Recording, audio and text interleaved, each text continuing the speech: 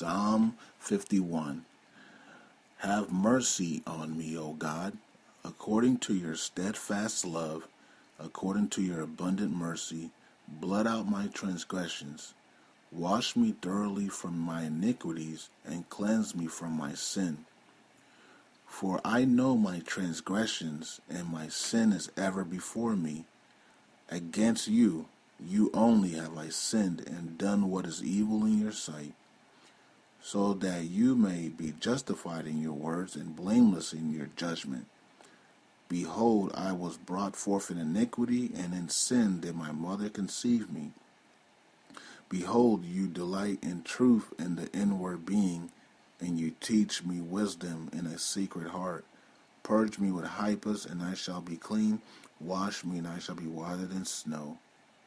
Let me hear joy and gladness. Let the bones that have broken rejoice.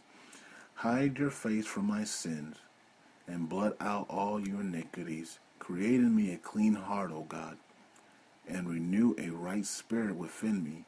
Cast me not away from your presence, and take not your Holy Spirit from me. Restore to me the joy of your salvation, and uphold me with a willing spirit. Then I will teach transgressions your ways, and sinners will return to you. Deliver me from blood guiltiness, O God of my salvation, and my tongue will sing aloud of your righteousness. O Lord, open my lips, and my mouth will declare your praise. For you will not delight in sacrifice, or I would give it. You will not be pleased with burnt offering. The sacrifices of God are a broken spirit, and a broken and contrite heart. O God, you will not despise. Do good to Zion in your good pleasure. Build up the walls of Jerusalem. Then will you delight in right sacrifices, in burnt offerings, and whole burnt offerings. Then bulls will be offered on your altar. Amen. Shalom, shalom, shalom. I keep saying amen. Let's go to 53, shall we? Psalms 53. The fool says in his heart, there is no God.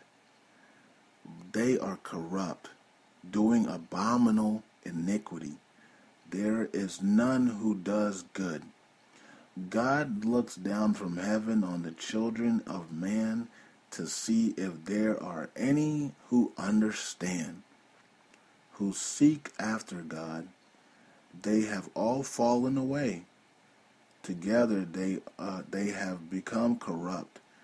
There is none who does good, not even one. Have those who work evil no knowledge? Who eat up my people as they are bread, and do not call upon God? There they are in great terror, where there is no terror. For God scatters the bones of him who encamps against you. You put them to shame, for God has rejected them. Oh, that salvation for Israel would come out to Zion when God restores the fortunes of his people. Let Jacob rejoice, let Israel be glad. Shalom. Shalom, shalom. Alright, so let's go on to Psalms 54. O God, save me by your name, and vindicate me by your might. O God, hear my prayer. Give ear to the words of my mouth. For strangers have risen against me. Ruthless men seek my life. They do not set God before themselves. Behold, God is my helper. The Lord is the upholder of my life. He will return the evil to my enemies. In your faithfulness, put an end to them. With a free will offering, I will sacrifice to you and will give thanks to your name. O God, O Lord, for it is good, for he has delivered me from every trouble, and my eye has looked in triumph on my enemies. Shalom, shalom, shalom. So it's basically about defeating enemies, allowing God to defeat your enemies, trusting in God and allowing him to take care of the things that he can take care of. And you shouldn't take care of those things. Allow God to take care of your enemies. Allow God to take care of the people who come against you. Remember, if you're walking right with God and you're a prophet or pastor or you're just a Christ follower and you're a saint of God, you are going to be protected, okay? So you got to let God fight your battles.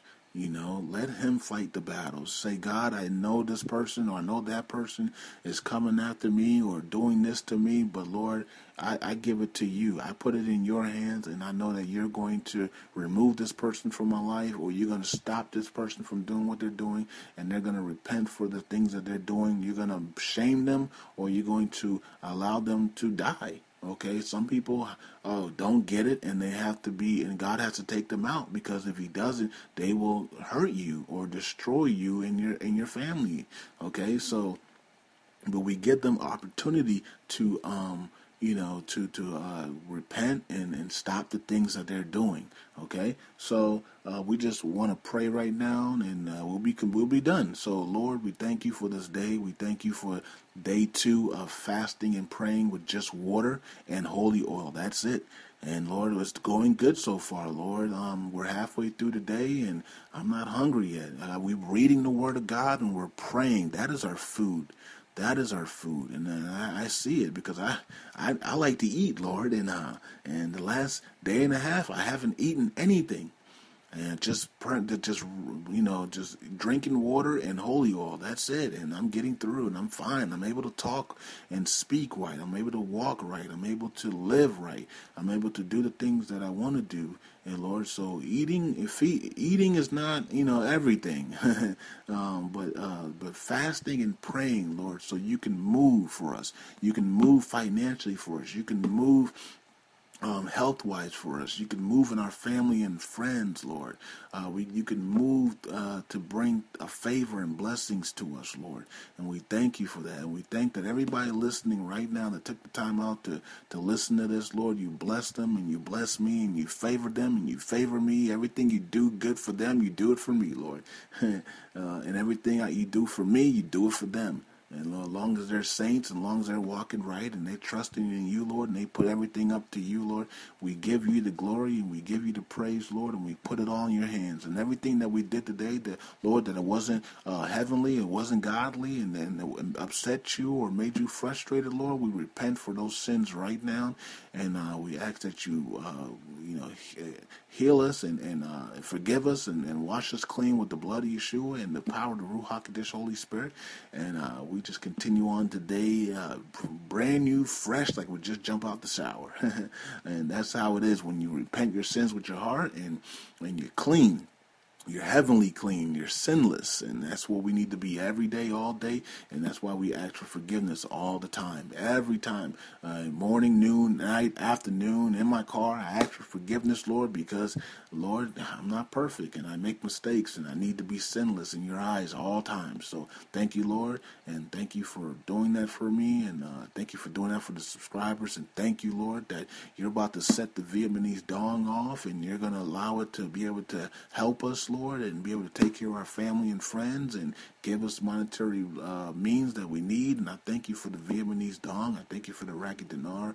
And I thank you for all the other currencies that you're going to make move. And I thank you for all the investments and the projects, fundings, and everything else that you're going to bring into our life, all the businesses and stocks that we're going to be doing, and charity work, and bringing people to Christ, and praying for people, and loving people in the right godly way. And I thank you, Lord, that very soon and things are going to happen so fast that we can't even believe that we were complaining about all types of things in the past, and we're going to be so happy that things are moving in a fast, godly way, and we're going to be so happy that we're in our new life, fulfilling our destiny and reaching our goals for you, Jesus Christ. Thank you, Father, for everything that you do.